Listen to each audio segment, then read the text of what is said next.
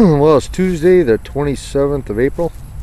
I was out here hunting with T-Man from Texas. He's already left.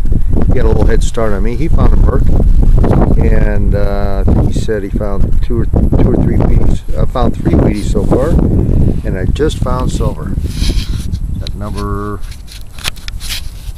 48, the year 1936 D. So cool.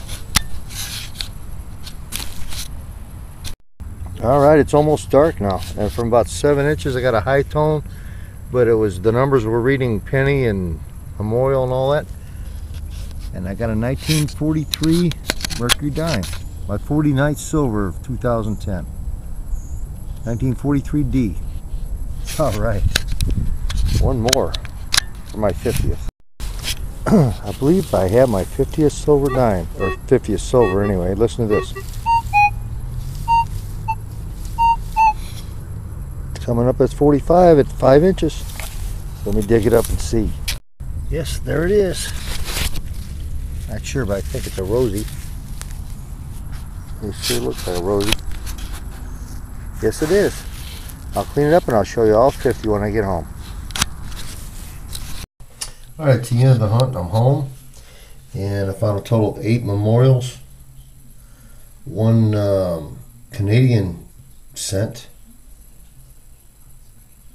2 clad dimes and 5 clad quarters. I like the odds on the wheat and the silver today. I got a 1929, 1934, and 1958 D. Barely made that one. And 3 silvers. 1936. I think it's a D. A 1943, and I don't know, I think that's a D as well. And then this is, I barely made it with that rosy, a 1964 plain. That's my 50th silver of 2010, and here they all look together.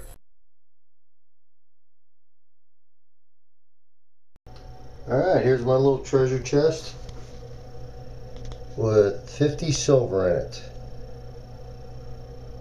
You can see them all. Shadows are covering a few of them.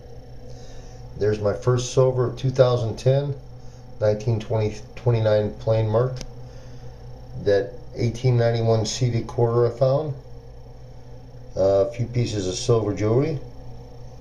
The 48th, 49th, and 50th silver of 2010. Okay, good luck on your hunts, and hope you join me again. Thanks for Dirt Fishing with Dave, the 219er man.